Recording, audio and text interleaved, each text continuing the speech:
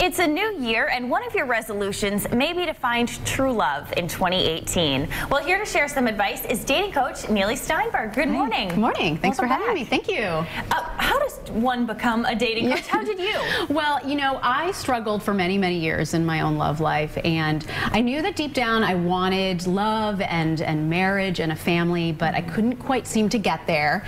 But eventually I did, and married now, and have two beautiful girls. And I decided that, you know, several years ago I wanted to create something of my own where I could help smart, successful, savvy single women become that sort of metaphorical CEO of their love lives and create whatever it is they wanted to create in their love lives. Because, and I think a lot of people can relate with your same story. They've tried something, another, they take advice from friends and family. They just can't get it right for whatever reason. Right. You have 5 important tips that you're going to share with us today. Yes, I do. So let's dive right in with tip number 1, keep hope alive. Yeah, it is so important to stay positive in your search for love and to know that you can and will find love. You know, our thoughts create our reality, right? So if you're stuck or mired in negative, toxic, limiting thoughts, you know, that's really the experience you're going to create for yourself, right? One that's negative and toxic and limiting. And I get it, we've all had our bad relationships and bad experiences. Don't get me wrong, it's not easier said than done, but you've got to do what you can to have that positive mindset and to know in your heart of hearts that you really can create a wonderful love story for yourself. It will happen. It can happen. It can happen. It will happen. Second point, taking action, though, also equally important. You can't be hopeful and then be, you know, staying at home every night, not running into anyone. Exactly right. Like you know, that all being said, you could be positive until you're blue in the face, but unless you're following up that positive mindset with a lot of action, you're not going to create much of anything. So that means getting out on dates, getting out there, joining groups to meet people, going to events and activities, you know, getting online, tapping into your networks for introductions to people. So being proactive, action-oriented, and creating a lot of opportunities for yourself. That's wonderful. Your next point, point number 3, without reflection, action is pointless. What do you mean by that? Yeah, so 80% of change is awareness. Right, so if you want to create change in your love life, you've got to engage in reflection. You've got to be introspective. You know, when you're out on dates or in dating situations, what comes up for you emotionally? What triggers you?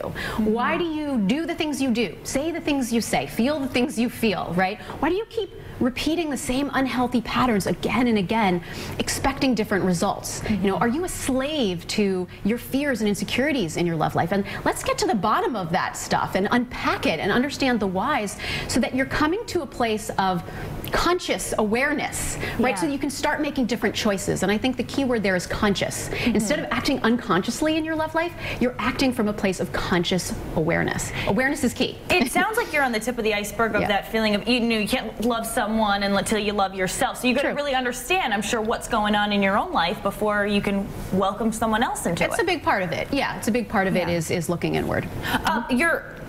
Your 4th point, heart-centered dating versus ego-centered dating. And I think we've all kind of witnessed that. People just want to date just to date. That's a big one.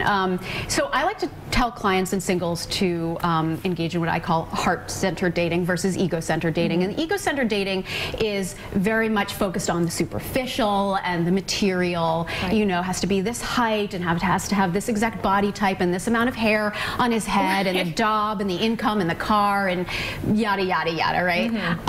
And I get it. We all have those superficial things that we're attracted to. But if you can learn to loosen your grip a little bit on that stuff, you really can open up a whole host of opportunities and possibilities when it comes to matches for you. And so engaging in dating from a heart-centered place with an open mind, from a place of maturity, compassion, sensitivity. And when you come from that place, you know, it's less about checking off all of these superficial material boxes and more about, you know, okay, here's what I actually need in a partner and in a relationship for a relationship to thrive long term. Exactly, because like you said, that trust, that those qualities, those deeper qualities will probably are the ones that are going to last. Character, integrity, exactly. Certainly. And 5th and final point, don't be afraid to ask for help. Yes, don't be especially afraid from someone like you. Right.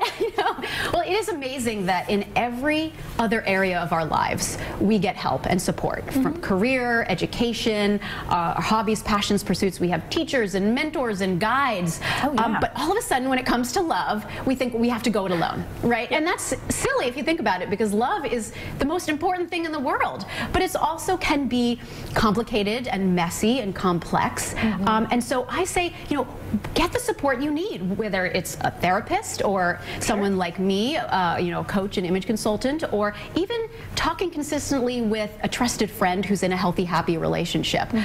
It's so important. So don't be afraid to get that support, because at the end of the day, love is really the most important thing. Yeah, and we are hoping for the best. Neely, thank you so much. All really important tips, and Happy New Year to you as well. If you missed any of those tips, don't worry, we're going to share the information on our website, rhodeshow.com.